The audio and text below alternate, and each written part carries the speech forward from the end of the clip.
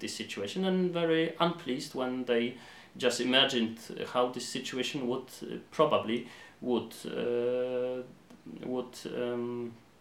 alter when the British power is like put out from American.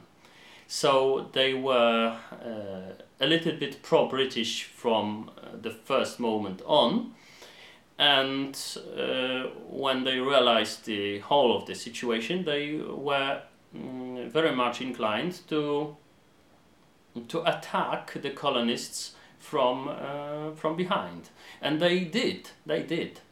And of course, this diversion was not so very efficient. But the American colonists, the patriots who revolted against because we must always remember about the loyalists, especially in the South Carolina, in the North Carolina, in Georgia, and so on. There were many loyalists who even had their own songs, like the Congress, when the song in which they were mocking the patriots. But okay, but especially numerous in the North, the patriots were very much enraged with this Indian diversion, and when the same thing repeated in the 1812-1814 conflict with the Britain against another conflict with Britain, it explains to some degree why the Indians, the Native Americans, were treated with such contempt by the Americans in the early 19th century, and why they were so brutally deprived of the land and so on and so on. This pro-Britishness in the previous conflicts against the British Crown to some degree explains it. The same, a little bit similar thing was with the Black Americans.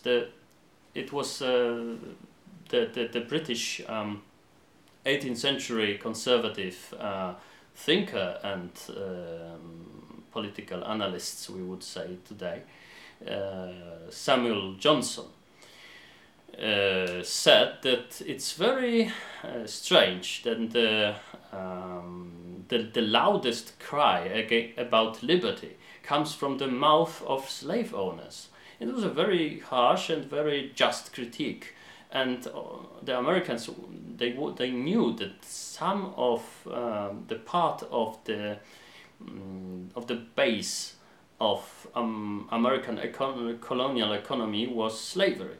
So they didn't mention slavery explicitly in American first Constitution, and in the Declaration of Independence also they didn't mention it, because they wanted to settle this thing later, when the independent America is already created.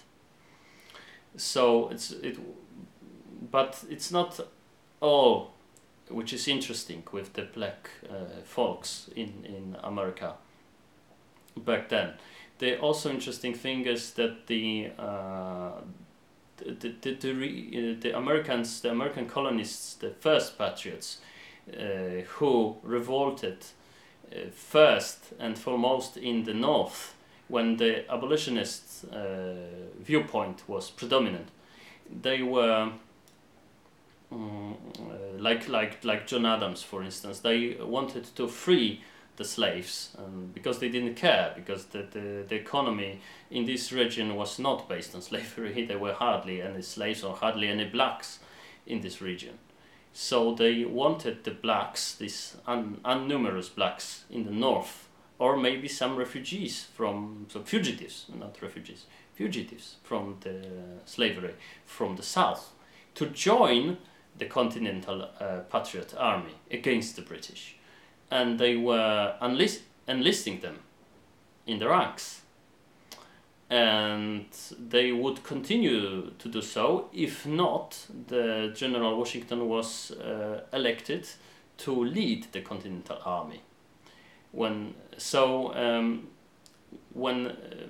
This very interesting thing about Washington, because Washington is usually perceived as some sort of a very straightforward, humble, good Uncle George type of character. but it wasn't so, not entirely. George Washington was a very good political player. When the First Continental Congress started, and they were discussing who could be the leader of the Continental Army, George Washington didn't say a word